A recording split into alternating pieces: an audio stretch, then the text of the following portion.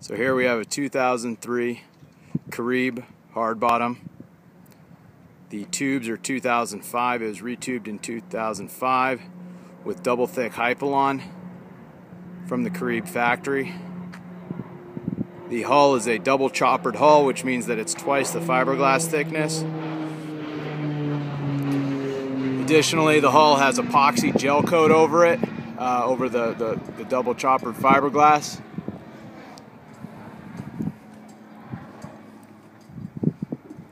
Have radar arch with lights. Can be used to tow a wakeboarder. Has a 2003 50 horsepower Honda, about 150 hours.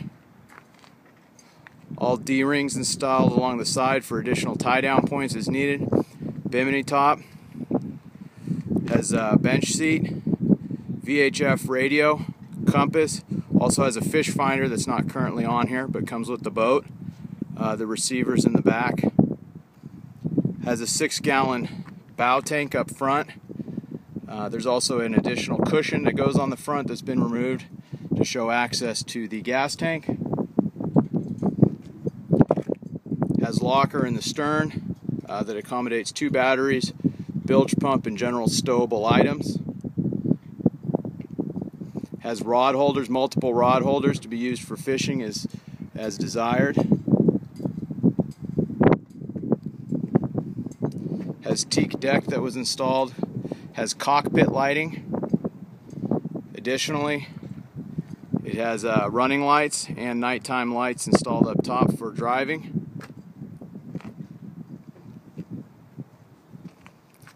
Also has fire extinguisher that comes with it.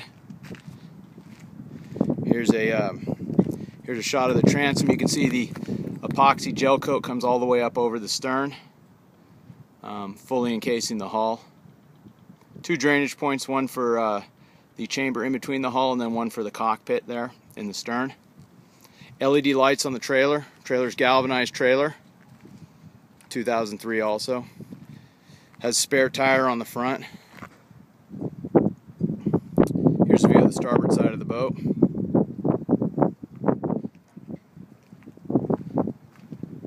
And in there you can see the fire extinguisher with an additional 5 rod holders.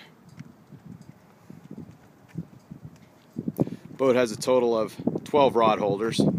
Don't know why you need so many, but the previous owner had installed that many. Handles up front. It's a 2-owner boat. I'm the 2nd owner. The first owner was actually a professional inflatable repairman, which is how he ended up with the double thick hypalon and ordered the hull custom from Caribe with double choppered thickness. So it's really a one-of-a-kind boat. You're not going to find a boat that's a better all-around boat for anything you want to do, whether it's diving, fishing, wakeboarding, whatever you want. This boat will do it. Actually does the 50 horsepower, does pull up a wakeboarder.